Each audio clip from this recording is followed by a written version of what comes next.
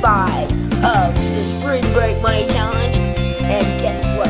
I have finished chapters 9 and 10 today. And I am very happy to be finishing this book so I can get my $20 this week and go to Topgolf because, yeah, I love Topgolf.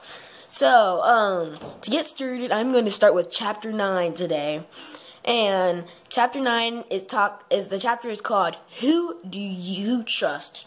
It starts off talking about what the common mistake people make while they're going into retirement. The common mistake people make is that the common mistake is the people like to build wealth and keep building wealth and only focus on that and nothing else. So yeah, that's a common mistake though, so don't worry about that right now. Yeah. To make your retirement come true, you have to work hard. If you don't work hard, then nothing will happen for you and you won't be able to have your dream retirement. It doesn't happen just randomly. You have to work hard for it. One thing you need to have is insurance, okay?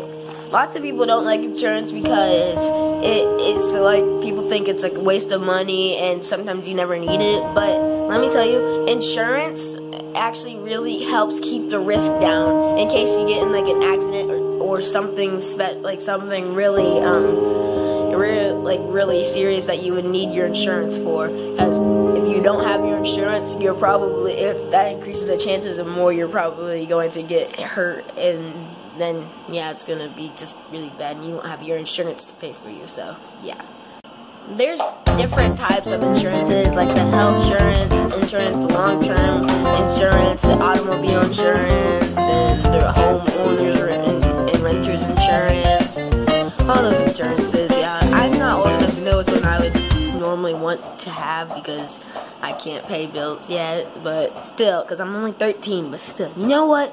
I will get there. I will get to that age sooner or later. I hope later.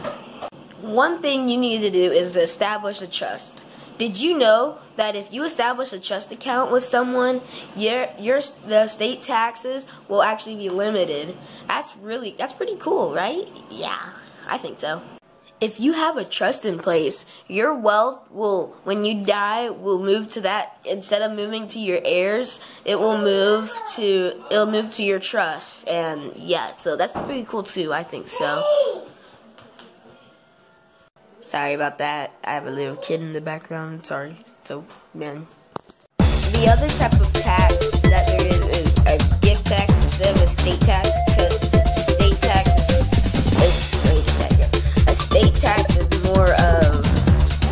tax is what is left for your heirs, like children, heirs, grandchildren, yeah, with that stuff.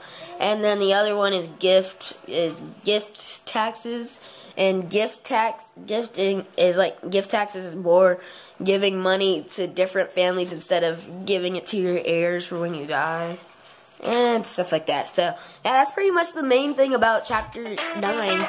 And I will be doing chapter 10 in just a few minutes. So, make sure you stay there for just a few minutes. I'll be with you. Fill you up, okay? Signing off, y'all.